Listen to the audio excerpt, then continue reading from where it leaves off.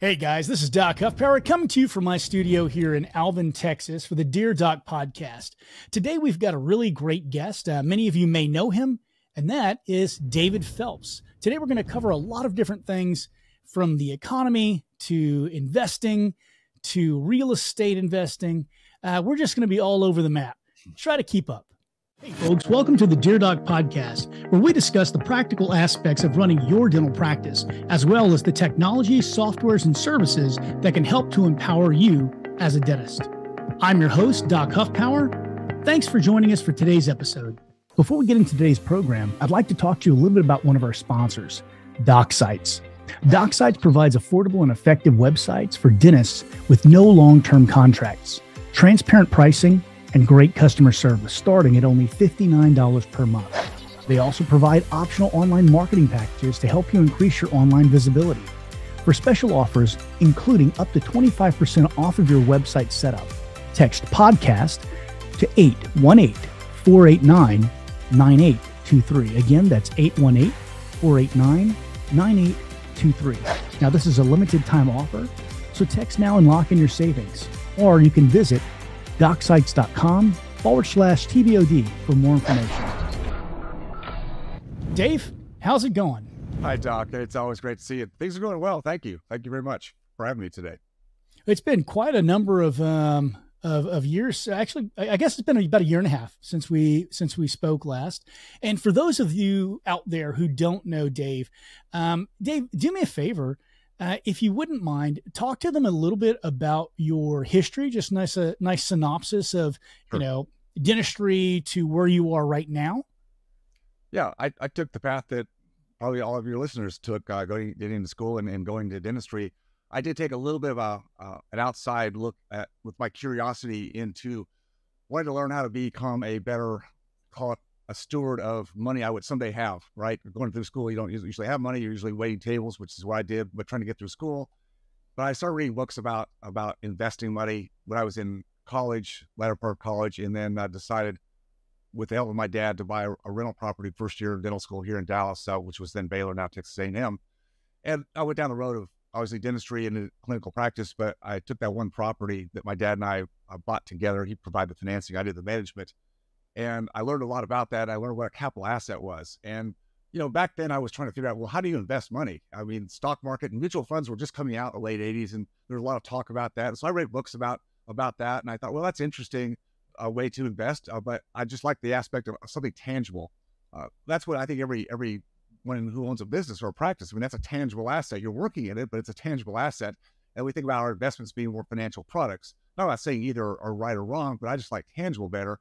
So the real estate provided me an opening to see things from a pretty early standpoint in my career while going into dentistry and doing what most of us have done. And I ran that clinical practice for about 20 years.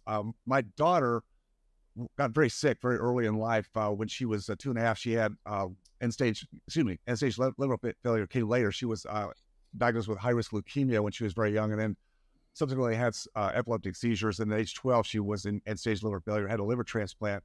And I was about 20 years into practice at that point. I was about 42 years old, and I really had to make a decision. Then, do I keep doing what I've been doing, which is what we all have to do, is provide for our family. I've got a practice. I've got responsibilities to staff and the patients, but I also have some responsibilities to my family. And how do you navigate that? And it wasn't an easy decision, but in some ways it was, because I certainly put my family, my daughter's needs and time over everything else I did. So I took off the dentist hat, sold my practice, and just took that capital and put into what I'd already done in real estate, which wasn't magnanimous. It wasn't, I wasn't some multimillionaire.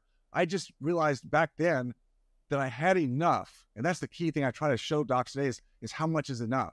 Not that you can't set a bar and let it increase, but that's the problem for most people. It's like you feel goalposts keep going higher and higher and higher, and you stay on the treadmill.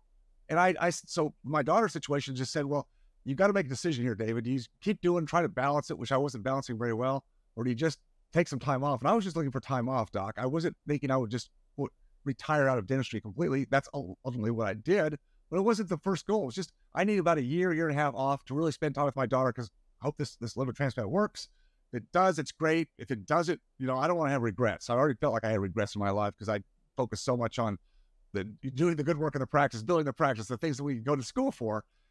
And so I left it. And there was a period of time where I was a little bit freewheeling. Obviously, my time was focused on my daughter. That's where I wanted to be. But I also had more margin just to think about, well, what do I want to do? I can always go back. I can start another practice. I can be an associate. I mean, lots of things you could still do.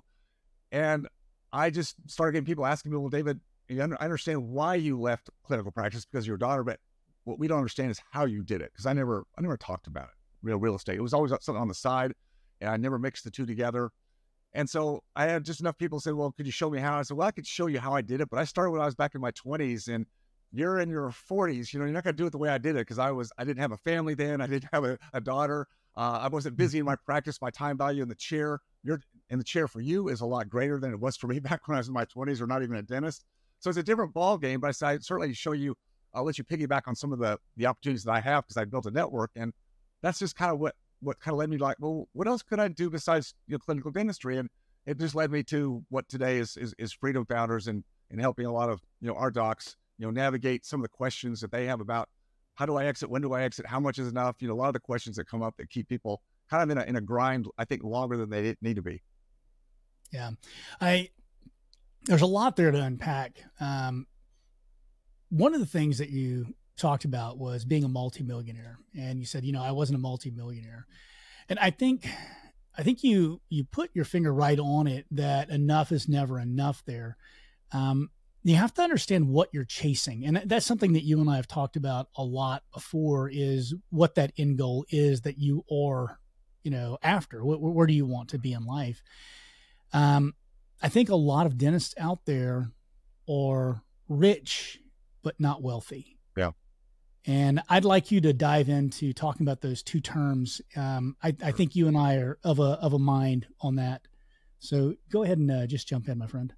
Yeah, you're right. I think there's very much a distinction between being rich and wealthy. Rich, I think, applies to people that work hard, have some education, some skill set that allows them to do something that provides for the ability to earn an above average income, whatever that scale may be. And as long as you can do that and you're okay doing that, you can live kind of a pretty nice darn lifestyle in the United States today. Wealthy, to me, means you've got options. You've got options about what you do, how you do it, with whom you do it, where you do it, when you do it. That can still be dentistry. It doesn't mean you have to leave the thing that you learn to do. It's what I think, to a degree, that you took the option to do just a few years ago, and you're still a dentist. You still do clinical dentistry, but you've got a lot of other things that you were building and doing, kind of like I was. And so you've got what I call optionality. You can do a lot of things. Wealth means you really have your time at the forefront. And it doesn't mean golf 7 days a week. It doesn't mean lying on the beach. It doesn't mean retirement to me at all. I think it just means you can evolve in who you are and what you really desire for your life and your family and where you put that time. We all still want to be relevant. I don't want to quit being relevant to somebody somehow until the day I die. But it doesn't mean I have to do the same thing I started doing when I was in my 20s or 30s. It can be different if we give ourselves the margin and we have a little bit more certainty and clarity about how much is enough to take the next step, not how much to retire, how much to sell the practice, but how much to take a next step or change the model a little bit.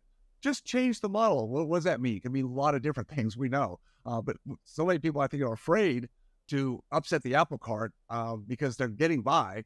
But getting by comes with a lot of angst, a lot of stress, especially today, not just dentistry, but I think small business overall today went through COVID and still on the backside. We've still got labor issues. We've got higher costs and overhead and all the things we can talk about that are negative. It doesn't have to be negative, but we just have more clarity about what we're really driving towards. And then know what that looks like specifically. When I talk to doctors, it's like they don't have a specific idea of what they want. It's just kind of out there. Well, I'd like more time off. Well, how much time off exactly? Well, I don't know. I need more money. Well, how much more money specifically do you need? I don't know. It's just always more. It's more, but never specificity. And if you don't have specificity, you can't measure an outcome.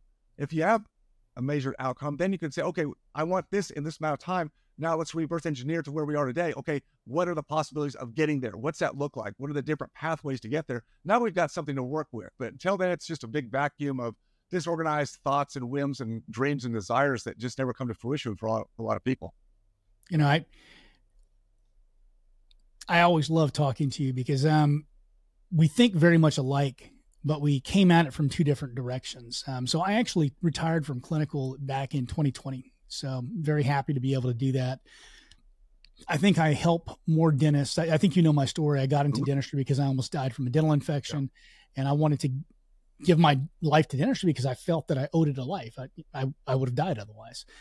I felt that I could help more dentists and thus more patients outside of the chair than in the chair. Right.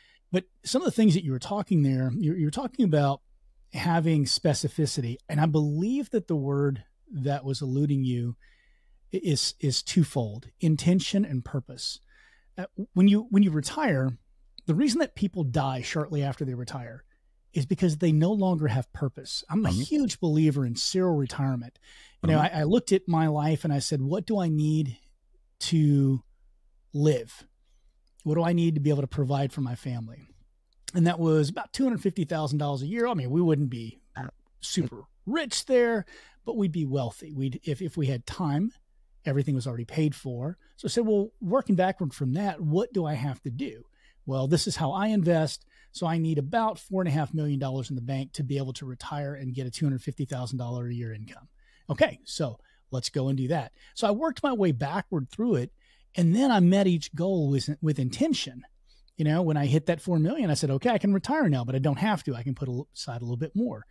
And then I had some other opportunities that came to me, and I said, you know, maybe I need to go and check out these new opportunities. And I started working less. And I said, yeah, I want to have at least 2 days a week where I can just do whatever I want to do, and I can take meetings. And, you know, I think I'm just going to work 3 days a week. And, you know, eventually I just got to the point where I said, okay, I'm just going to retire fully. So I retired fully. We had some health issues in the family, a lot like you. My son had a health crisis, and he was hospitalized for 3 months and had an associate. And I just basically, at that point, after 3 months of not doing clinical, I just thought to myself, wow, my days are so productive now. I can do so much that I couldn't do because I was in clinic and, you know, not being able to take meetings and things like that. So I get exactly where you are. One of the things that we've talked about is everyone wants to show you the how, but unless you know the why and the what behind that, you'll never be truly successful. Not going to happen. No. So what I'd like you to do, just start out with us investing 101, and we'll add real estate in there, or we'll start with real estate. I'm going to kind of let you take the head on this one because you kind of know what your journey was and you teach this stuff, which, by the way, guys, this is some free knowledge bombs right here. Dave never holds anything back. He's got several books you can go and you can read, but he's also a great coach. So if you hear this stuff and you say, you know, that's great to say, but I really need someone to motivate me and help to push me through, or I need someone to do a little hand holding rather, so I can get started, or I just need a confidant to bounce ideas off of, Dave's your man. So he's not a sponsor. He's not paying us to be on the podcast, but he's just got some really fantastic knowledge, and he's always willing to share it. So please perk your ears up and give the man a listen. Dave? Hey guys, this is Doc Huffpower, founder of the Business of Dentistry and host of the Dear Doc podcast. Today, I'd like to talk to you a little bit about one of our sponsors. 4G Dental Labs has been a sponsor of the Business of Dentistry for over 2 years now. They're a family-owned business located here in Houston, Texas. They're fast, they're reliable, but best of all, they provide affordable quality. They're just plain, honest, good people. For our TBOD members, for your first 20 crowns, every fifth one will be free. Contact 4G Dental Labs at 833-682-8901. Again, that's 833-682-8901. Or you can mail or even just stop by. Jeff Guidey, the owner, would be glad to see you. Well, so you want to talk a little bit about just specifically investing, the way I see it for most busy professional practitioners, a little bit of that. Well, okay. So first of all, you know, I am biased towards alternative investments or tangible assets. Not to saying that people shouldn't have money in the financial products, in the stock market, whatever you want to do. I'm not here to tell people what you should or shouldn't do, but I truly believe, Doc, that again, along the lines of what you've done, and that is, I think we go into business practice, particularly those who are owners or want to be owners, because we want to navigate our future. Whether it's dentistry or some other kind of business, we want to navigate our future. That's the whole reason of owning a business. Now, we know that there comes with a lot of sacrifice in doing that. There's a lot to learn besides the clinical aspects of what we learn in school. There's so much, but we do it for the reason that we want to have that control. Control comes with a lot of responsibility. I oftentimes wonder why so many high income, highly skilled, specialized, educated professionals, be it dentists that we're talking to primarily today, why they abdicate, I'll just use that word, abdicate their financial investment future to financial planner, a money manager, to Wall Street, to 401k. There's no one who's smarter than you are. Yeah. They might be more knowledgeable, but you can fix that. Well, we can, and I think there's a big misnomer there, and I think it's really media and Wall Street, very good marketers. I am not dismissing or downplaying whatsoever having advisors around us. We need a team of all kinds of advisors, but I think we need to be at the center of orchestrating whatever advice we're taking. I think that's the problem with the financial side is people just kind of give away. I talk to hardworking docs every day, and it's the same thing. Well, I talked to one just the other day. He has two different advisors because that's his mode of diversification. I'll just have two different advisors, and they have to be different kinds of products. It's like nothing's coordinated at all. It's just whatever that advisor's deems is appropriate. And maybe it's appropriate because he's getting paid to make it appropriate. I don't know. I'm just saying you always have to look at where the incentives are, and then you can kind of see what the outcome's going to be. So you have to be careful of that. But why do doctors that are so much on the forefront of navigating their practice to whatever they want that to be, whether it's a solo practice or to have a multi-doc or to sell to a DSO or partnerships, that's what we want to do. But we just put the financials on the sideline and say, well, just hope it works out. And there's just no clarity about that, nothing what it looks like. And so what I realize is that there's a lot of misinformation about this is the only way to do it. The default mode is everything on Wall Street. And I know for a fact that doesn't have to be the way, but is it easy to navigate your finances? Well, it requires some education, but everybody that we're talking to is educated and knows how to learn. It's just we've been told, you shouldn't do that. It's way too complicated world. It's like, no, it's not. You could still orchestrate it. You just can get the advice around you. I don't know everything about real estate. I can't. There's too much changing and too much different markets. So how do I navigate that? Well, I've got my finger on the pulse of different people that I've engaged in my circles to give me the information I need. Well, same thing anybody else can do. You can do it on your own. It's what I did when I was young and going through. You've done it on your own, figuring things out, creating a different communication in your network. We both are big believers in network, having the time. So Freedom Founders is a place where I've just kind of collapsed or folded time for people who want that kind of network in alternatives. So I think the first thing, Doc, going back to what your question was, is you've got to decide if you're going to start taking some level of responsibility for your own future finances. And yes, have advice at first. Don't do anything fancy. Don't start swinging for the moon. Just read, listen to podcasts. But back when I started, it was just books. I had books, and I found some good people that I went to seminars. So networking, finding the right people, and starting to develop your own philosophy, whatever it is, whatever it might be. Find your own philosophy, and then get focused on it. Get some clarity about it, and just it's a long game too, right, Doc? There's no swinging for the fences here. It's Jim Collins, the 20-mile march. It's just compound effect of doing something with discipline and predictability, over and over again. It's not a straight line. There's ups and downs, but you learn as you go, and the learning capacity, which we all have to learn. I mean, all the docs we know, and we're not talking about clinical here, but I'm just saying clinical is where people go because we want to learn. It's like, well, I want to learn how to do that better. I want to be able to treat people better. Well, same thing with your finances or business.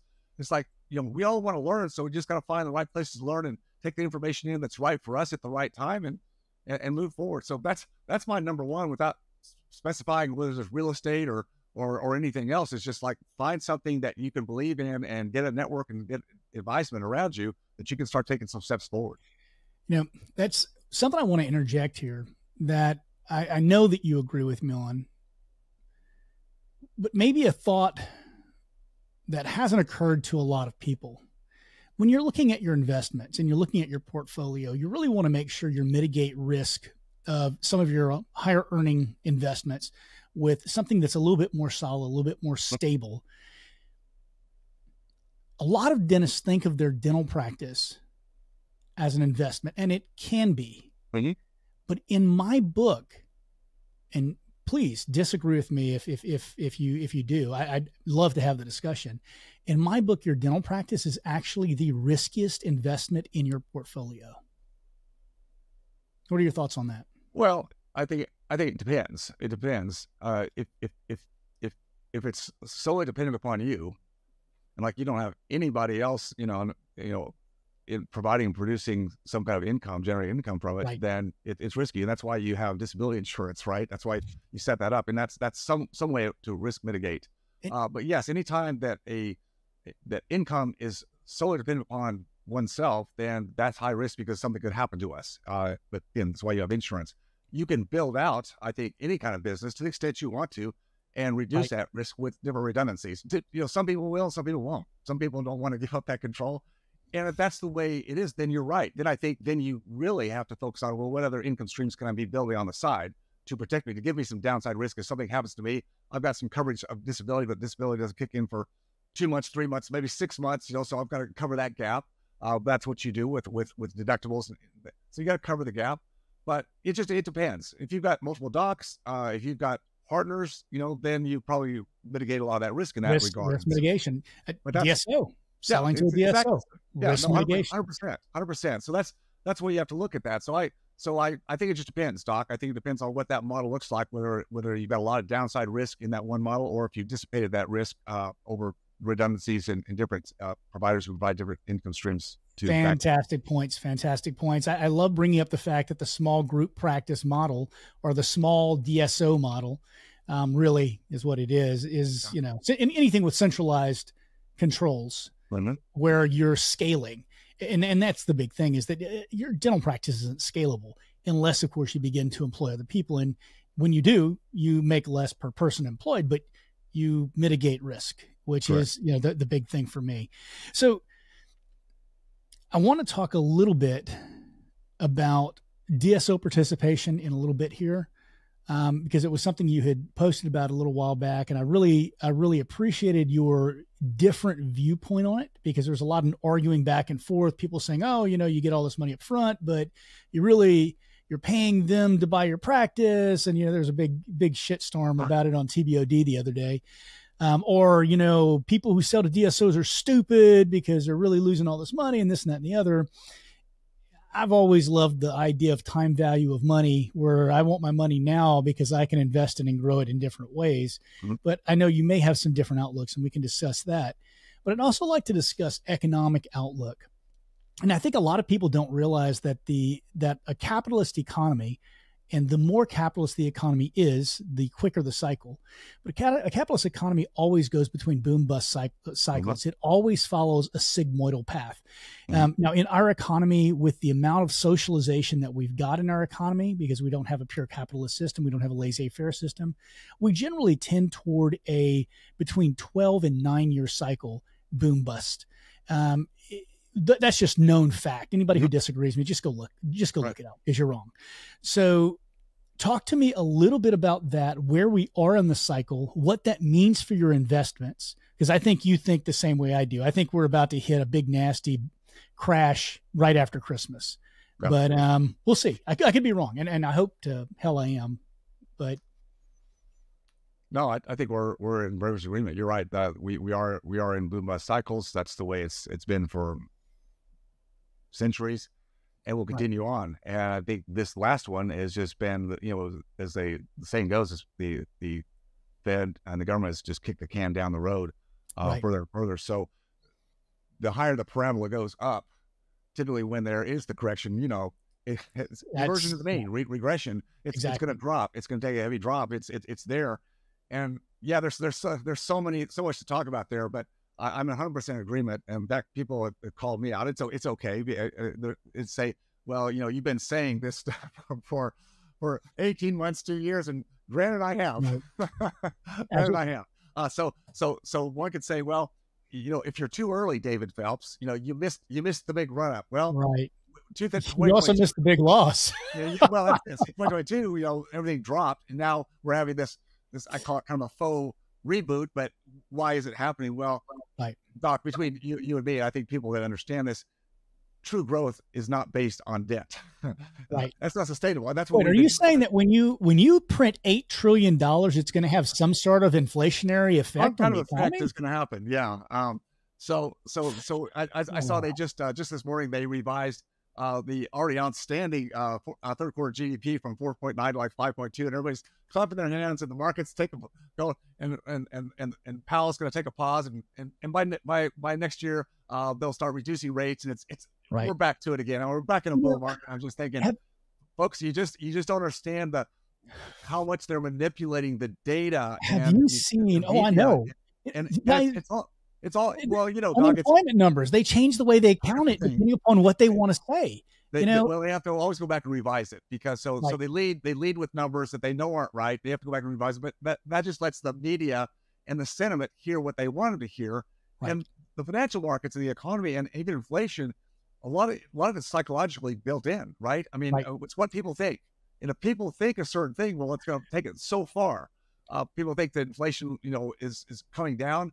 Well, the numbers they're showing is coming down, but truly, inflation is baked in like we haven't seen it in the last 40 years. I'm not saying, it's there, and so the Fed's in this rock and hard place. So back to your question about, well, how do we look at this? And I spend a lot of time on this because it's how I think too. And I want to be a good steward of the capital that I have, and I also want to be at least a reasonable voice, not only just to my community, but wherever I write. I want to be a reasonable voice out there. I am probably more contrarian. You probably are too, to most people, but that's where I stand. I believe that, yes, there's going to be equities across the board are going to take a big hit. Financial, tangible, real estate. In fact, what I've seen happen you mentioned the DSO market. Mm-hmm. The real estate market plays in the same sphere. And I've seen what's happened there. We can get into that in a minute, but same thing is happening there. The change in the cost of capital, the dynamics that have shifted from just 18 months ago, even go back, 3 or 4 years ago, the dynamics have changed not only in the private equity DSO model, but also for real estate. Big run up. All the stimulus money is chasing yield, low cost of capital, 0% Fed funds rate, and you can just roll the money over and over and over again. There's always something to buy. That's changed.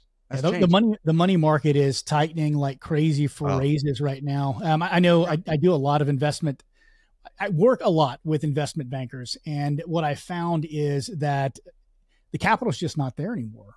Mm-hmm. People are holding on to it, and I don't know if it's because they know there's a crash coming and they want to have flush pockets when it happens, or if they're simply trying to pull back so that they can build reserves to ride it out. But one thing's for sure, the money's disappearing. I just noticed. I just noticed this morning that Mark Cuban sold a majority stake in the Dallas Mavericks. Now, he could have any kind of reason to do that, but I'm just saying sometimes it's time when you're somewhere near the top of the market to take some chips off the table, if you know what to do better with them. But it goes back to like our dental practices. I think if you're not in a position to know what to do with the capital, let's say you get a sale, you get a buyout, you get some front end cash, and it feels good, right? But I think if you don't know what to do with it, that could be a scary thing for a lot of people. And I see that also. It's like, hey, I'm at the finish line and I've got this offer and it's looking good, and I'm gonna get, but like with the DSO buyout, you're gonna have to stay off for some period of time and get the earn out on the back end. So I get this amount of money, but now my income and my previous owner distributions have gone down. So now I've got to take this capital that I took out of the practice on the sale or the buyout, and I got to do something with that. And a lot of people go, I've never been in this position before. And now, and they're cognizant enough to know that in the back of their mind, putting it in the market, probably in the way most people would, to keep riding it up, is probably not what they want to do, because this is like their last hurrah for many. It's like, I can't take the big hit right now.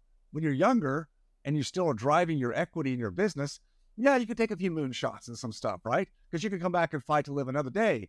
But you start getting to your 50s or your 60s and you're going, okay, I can't play that game anymore. I've got to get serious about what I do with this capital base that I've saved up and from the sale of the practice.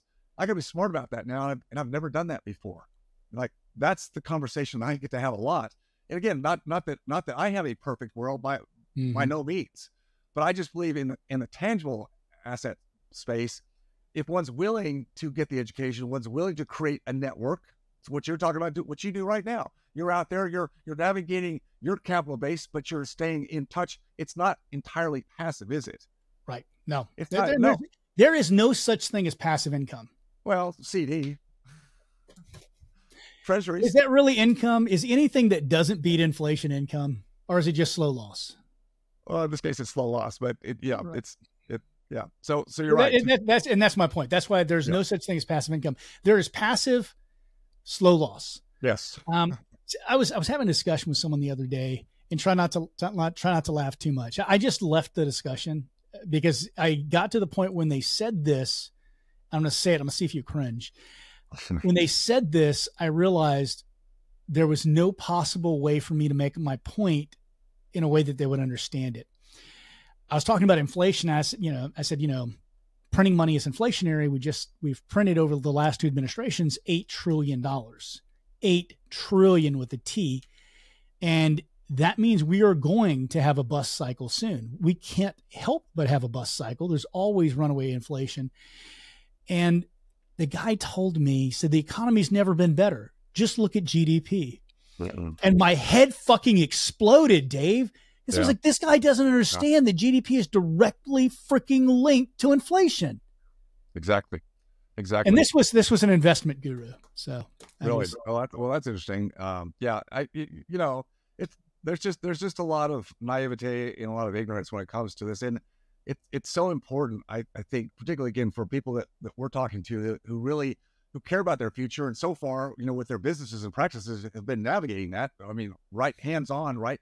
But you've got to be in the mix here. You've got to have some understanding of how much our markets, you said earlier, we don't have free markets anymore. They're manipulated. You just got to get over the fact that there's nothing fair anymore. It's just, if you're not understanding what's going on in the markets, you're going to be at a loss. Absolutely. And that's where a lot of people end up after working a hard career and doing well by their family and making some kind of exit. And it's like, yeah, but now what? And some leave right at the time when the markets are up here, and only to find, like in the next few months, the markets take a drop, and they're like going, what do I do now? Do I go back to work, or do we just have to diminish our lifestyle like we never thought we'd have to before? That's right. That's not really a great place to be after you worked 3-4 decades to try to build something up and have a future. It's not really the goal I think most people have.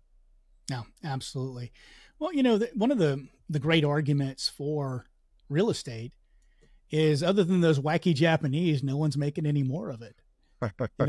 I mean, I used to laugh in my younger days, and I would say no one's making more real estate, but then, Dubai and Japan started making islands. So I can't really say that anymore. Right.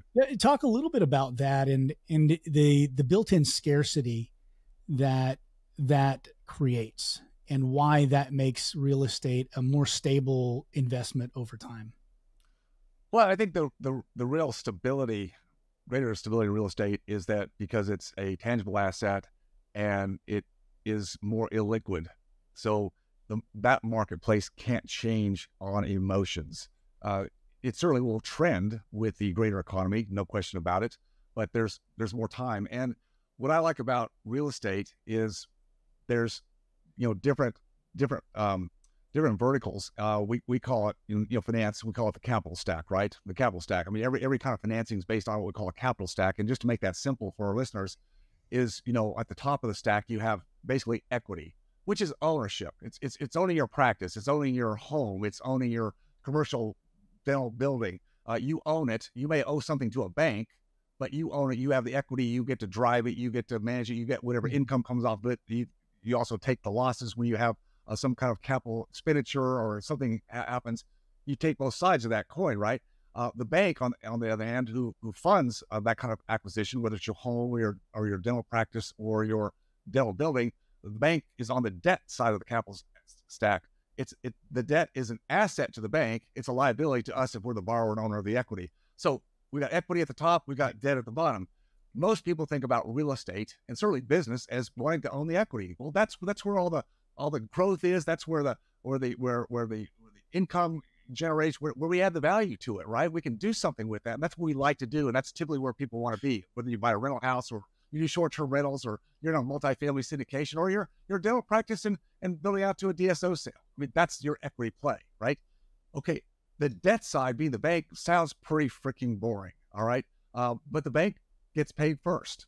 Well, But now, let me interject here because you're on a run, and I don't want to really interrupt, but I feel the need to.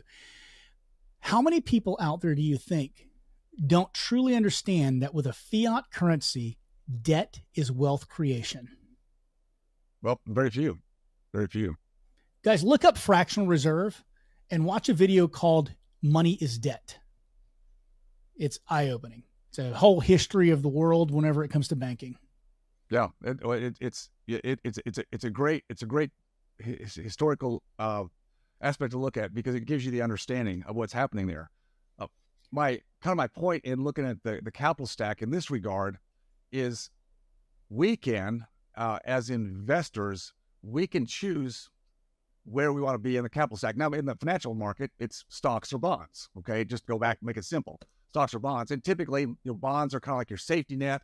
It's where you go to be more conservative. It's where you move from stocks, equities to bonds. After you do a sale of a business and you want to be protective.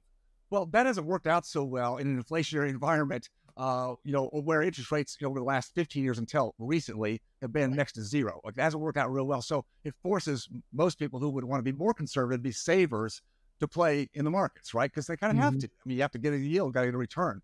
Well, now we've got the shift in the markets happening now, where real interest rates have finally gone up for the first time, in 15 years, and now we're in a place where the risk-free rate, we call it risk-free because we think the government backs it, and the government has a gun that will force taxpayer money out to pay the debt on the treasuries. But you can get treasuries today at 5, 5.25, 5.5, and some people say, well, that's pretty darn good. Now, to your point, inflation will eat that up. So you can't sit in fixed income forever. Wish we could, but you can't. So my point is when we're going through a market shift, if you're really focused on navigating your capital base, your investment capital, not your business in this case, but your investment capital, you can start to choose, and and we're always moving our money, not in a mouse click, it's not like that, but looking at the trends. And as we've seen the interest rates go up over the last 18 months, we've seen what's happening to the margins on equity. The risk is higher in equity today.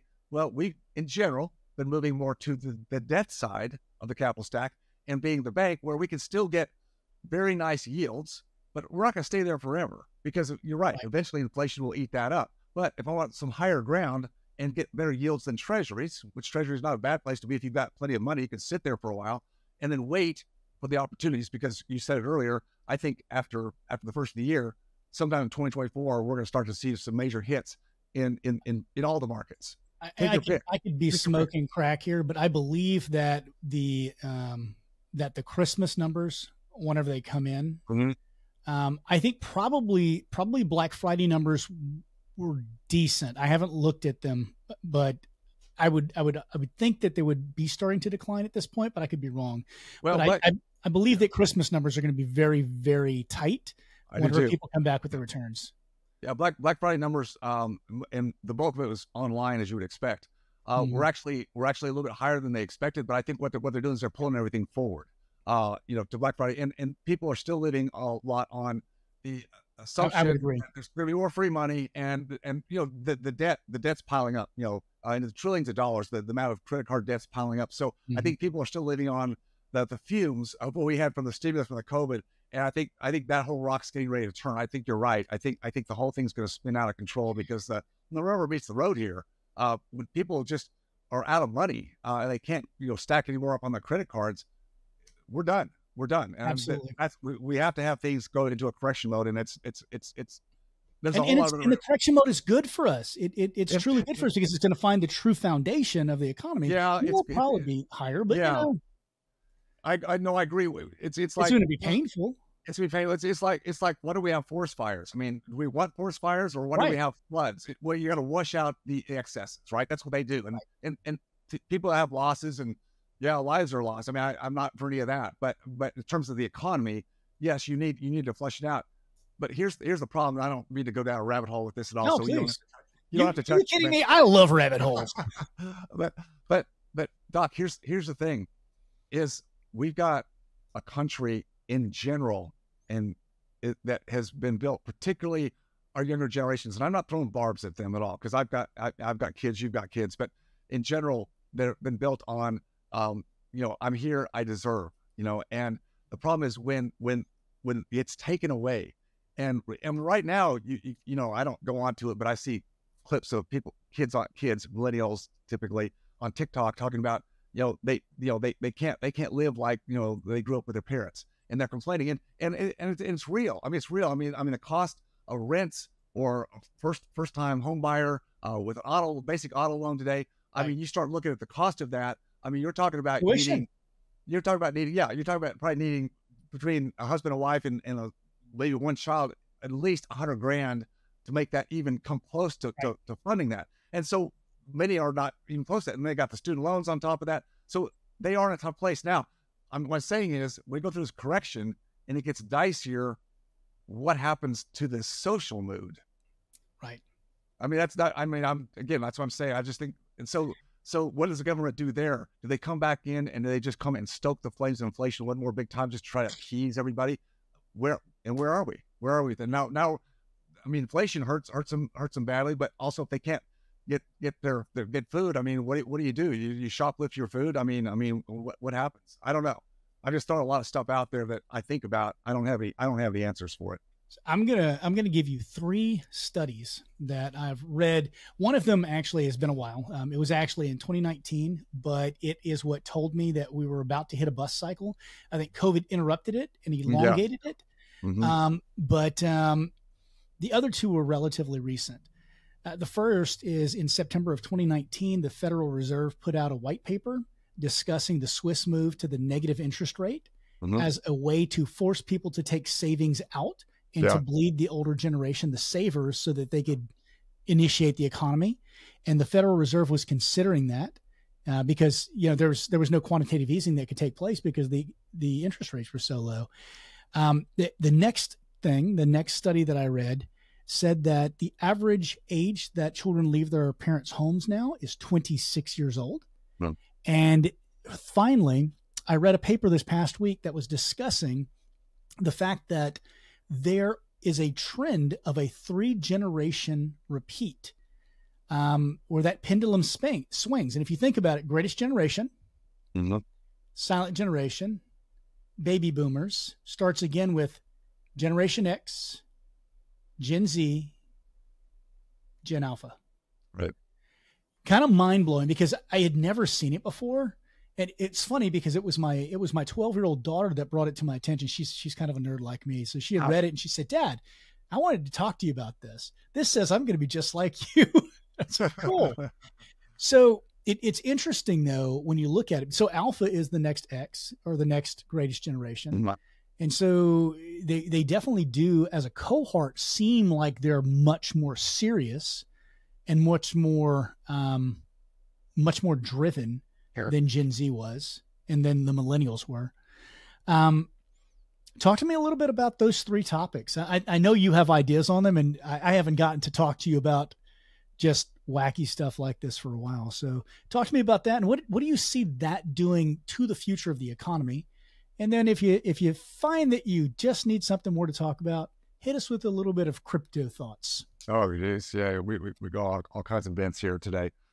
Well, yeah, central banks, interest rates, and you're right, going negative to try to get people to put their money out into the economy, right, and not save it. So yeah, there were Austrian 100-year bonds were sold, you know that, a few years ago, with like next to zero interest rates, and they sold billions of dollars of that stuff in just a few years ago before interest rates started going up. I mean, this is kind of the mindset. It's like people are looking for, like, well, where's the safe place to go? But now that we have the reality of central banks, with the stimulus that they put out over the last number of years, and now interest rates having to go up, because what controls interest rates really? And people think it's, well, the Fed. Everybody's watching the Fed. The Fed only controls the short end of the spectrum, right? They can only take care of or manipulate the short end of the curve. But it's the bond market. The bond market is massively bigger than the equity market, and the bond market is where it controls the long end of the spectrum, which is really interest rates that drive everything that we talk about in terms of DSO multiple sales or real estate or your home mortgage. That's what drives that. And people are talking about, well, the Fed's probably done pumping, the short-term rates for now, and that could be. And people think, well, then they may come down a little bit, but that's the short end of the spectrum. Out here on the long end, the Fed doesn't control that. And what happens to the bond market? The bond market has to look and say, is the Fed really in control or not? That's what the bond people look. I'm in some ways a bond investor. I mean, I buy short-term treasuries, but in real estate, sometimes I carry for short periods of time, not long-term, paper secured by real estate. That could be paper that could go out 15, 20 years. Well, I have to look at that and go, well, am I willing to hold paper that is written at a coupon rate of, let's just say 10%? Right. Well, not long-term. If I think that the Fed is going to have trouble keeping inflation at hand, I'm going to want more. Well, that's what the bond market does. When the Treasury tries to sell, it will have to sell more Treasuries at the long end of the curve, 10-year and 30-year. In fact, it was a week and a half ago, they had a bust on the 30-year bond. They couldn't sell them. They couldn't sell them, anything close to it. That's showing up now. What's going to have to happen? The rates are going to have to go up. Well, that's going to affect your mortgage rate. That's going to affect everything. So I think that's how we start to have to look at the economy. Fed controls only a certain portion of the curve, but doesn't control the long end. So people put everything on the Fed. The Fed can fix this. The Fed can fix that. Every time the economy takes a drop, the Fed comes to the rescue, and they have in the last 15, 20 years. But I think they're out of gas. So I think we're going to get that correction for that reason. The Fed can't control it anymore. They're between a rock and a hard place. So I think that's where that goes. As far as the economy, I think it's going to be volatile. I think we're going to have volatility, a lot more volatility. We're not going to have these runs where things you run, because I don't think the Fed can do that anymore. We're going to see spurts of inflation. The Fed's going to try to pat it down. They'll oversteer. And I think it's go boom, boom. So you're going to have to really be, I think, on top of what you're doing with your investments. And you can't just put them and set it and forget it like a lot of people have and go, well, it's okay if I put it there. You're going to have to really understand more about the dynamics of wherever you're investing, what the market's doing to those investments, and really be, I think having access points and having a place where you can go to where you want to put your money. Again, that takes a little work. All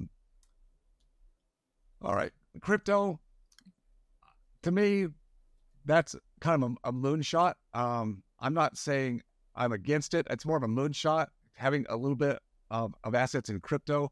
But I think like a lot of, and blockchain, I totally get, but Bitcoin per se is the one that some people are putting a lot of their hope in, and they believe it's going to go to the moon. Maybe it does. I don't know. But I think, again, there's a lot of volatility there. Where that ends up going with digital currency overall and what's happening with different central banks, ours included, looking at doing that and trying to offset that, what kind of controls they'll put in place. I think it's still up in arms right now. So having some of that, I think it's an insurance policy. I think that's okay. I'm not putting a lot of stake in it for my long-term future or for legacy, but I think having some regard of having something off the grid, so to speak, I think is never a bad idea. And if it's something you could look forward to lose, but also have the upside, then I have no problem with it. That's about as deep as I'll go into crypto. I'm not a super student of it, other than just what I just gave you there. Oh, in a very real sense. I don't know if I've ever told you this story. I don't gamble. When I do go gambling, which is rarely, I think about it as buying drinks. So I put in my right pocket the amount that I would spend on buying drinks on a night out. As I gamble, if I win, I put the winnings in my left pocket. And my rule is I never reach in my left pocket. Okay. So I think that the stock market, in a way, and a lot of these minor minor crypto coins are the same thing. A lot of it's just gambling. Mm-hmm.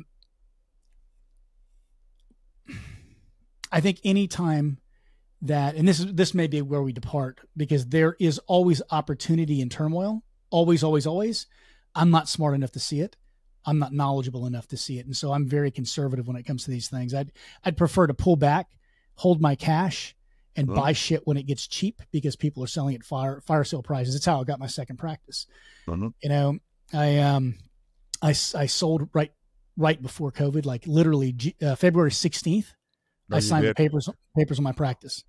So February 16th, 2020. So I took that money and I made a good bet, and I paid off everything I own, and I held on to the rest of it.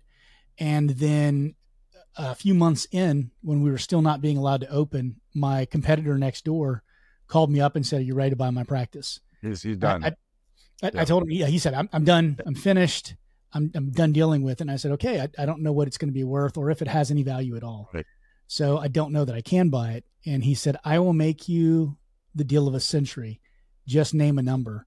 And I said, Raymond, you got to tell me what will make you whole, because I'm a little afraid to spend money on a dental practice right now. I'm sure you understand.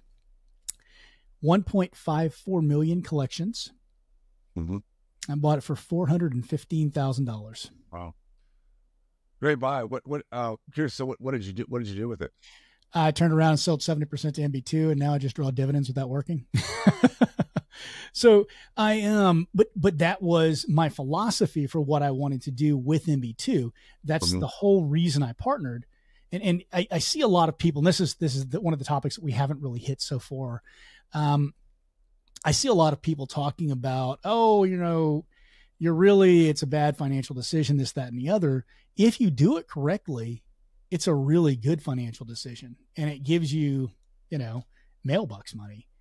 And who doesn't want mailbox money? It's just, you have to have a, situation where I had the perfect storm. Right.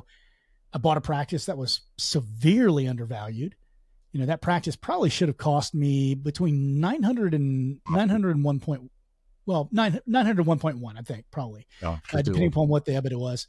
But, I made out like a bandit on that, because my philosophy was, when I saw that white paper, I sold everything I had in the stock market. I pulled the hell out. My buddy, Mike Tran, makes fun of me all the time. He's like, man, you missed the hump. It's like, I missed the drop too. Well, but you also had an alternative. You had something you knew it, and you make your money on the buy side. That's what you're able to do with your friend's practice. I mean, he was ready to. He was done. I mean, COVID did that to a lot of people. A lot of businesses said, I'm done. We're out of here. And if you're in a position where you know what to do with that asset, you can turn it. And I think, again, that's because you're on the forefront of understanding things about business and being out there and having a network. And then also a collaboration, in this case, with a DSO MB2 that you already had relationships with. You just tied things together. And that's something that takes being out there a little bit and communicating and seeing what's there, and not just taking stay in this one lane and do everything the way the industry said. It's like, you have to be open to look at what opportunities. You're right. In turmoil comes a lot of opportunities, and how many people are really thinking about that and positioning themselves for it, or they just kind of head in the sand. Need to be. I'm just going to keep working and just keep working. It's like, no, pull your head out of the sand and look around a little bit. There's some different modes that you can take advantage of. If you're positioned right, there's going to be a lot of turmoil. There's going to be a lot of gnashing of teeth. A lot of occlusal guards going to be having to be printed in the next few years because I think there's going to be a lot of that. Did you see the numbers on those after COVID?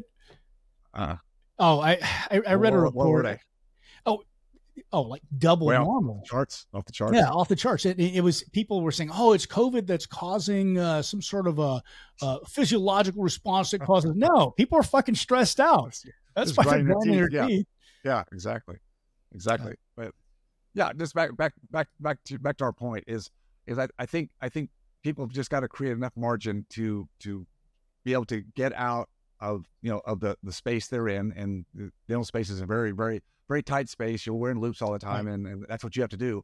But you've got to be able to pull yourself back and find a network somewhere that can allow you to look at things a little bit differently. I think that's the main thing that I learned early on, is just find networks of people not necessarily in your same arena of training. I'm saying in this case outside of dentistry, but investments or other things that have interest to you. That's where you're going to find out what's happening. And does it take a little time, a little bit of effort? Yeah, but is it worth it? Heck yeah. I mean, I wouldn't do it any other way today. So I've got to have, my curiosity is too great. And again, you can spend yourself too thin, so you have to look for some guardrails, and you can't take your eye off the ball. Your dental practice is what's got you where you are. So you don't want to take your eye off the ball, and you don't want to mismanage that. But still, you've got to look for what, as you said earlier, how do I continue to evolve? How do I continue to evolve whatever it is I want to do? And that could be little steps, or sometimes you can take a big jump if you're in the right place at the right time and have the mindset to do it. And I'll tell you this, and this is something I'll definitely bring your way. Myself and a partner are creating a fund that's I don't want to put too much out there at this point. It's a syndicated fund that is going to allow us to do two types of investor. We're aiming mostly at dentists because they're going to be mostly dental companies. Might have some veterinary, some chiropractor in there as well. Fintech, tech companies, things that have a great multiple. And we're going to be bringing it in to our groups and to dentists. I'd love to have you work with us once you get a chance to take a look at it, because I know that it's right up your alley. But one of the things that we're going to do, and I'd love to hear your opinion on this, it's going to be called Dream Makers Industries Funds, because DMI is one of my companies. Sure. But we are working with Revere in a special capacity. They're going to be vetting some things for us to make sure that we've got proper financial oversight and everything. But one of the things that we're going to do is I've decided to capitalize on two things. One is Uberization, and the other is the Kickstarter effect. So in addition to dentists bringing, and I hate using this term because it's so bandied around, but smart money into the equation, we're going to also have a Kickstarter portion of this, Kickstarter-ish portion of this, where assistants and hygienists and spouses or whoever can also invest small amounts, where at a certain threshold, it's an equity investment, but underneath that, they receive perks, discounts, tchotchkes, swag, gamification. What are your thoughts? Could be very interesting. I think we can bring something that can be open to different levels of investors. They can kind of, play where they want to, right? The affinity to something that's gamified, that can bring a lot to it. It's always interesting to take a look at something. So when you have it more solidified, let me know and be happy to take a look. Absolutely. I'll probably give you a call in the next couple of weeks. So guys, I think that's all the time we have for today. Dave, thank you again for coming on to the show and kind of sharing some of your wisdom with us and some of your knowledge. Where can they learn more about what you do and how you may be able to help them? freedomfounders.com is the website, but I think probably like you, the podcast I have, Dentist Freedom Blueprint podcast, where every week I put out an episode that has something to do with economy or investments, sometimes very specific into real estate, sometimes not. I've got some books on Amazon, as you mentioned, and I do have a YouTube channel, Dr. Phelps YouTube channel, which again, I'm just spin out different thoughts during the week about different things. Sometimes they're rants like you do. Sometimes it just depends on what's on my mind. So there's different ways to connect, but I really appreciate the conversation today. It's always fun. I love the fact that we can go in about 15 different directions and bring them back around. We all tie them back up in the end, don't we? Exactly. It's all good. Fantastic. I hope that you found something in our conversation that you can bring home yourself that is going to leave you in a better position. Until the next time, thank you for joining the Dear Doc podcast. Thank you for being a listener. Thank you for being a member of the business of dentistry. And David Phelps, thank you for your time. My pleasure. Thanks, Doc. Well, guys, until next week.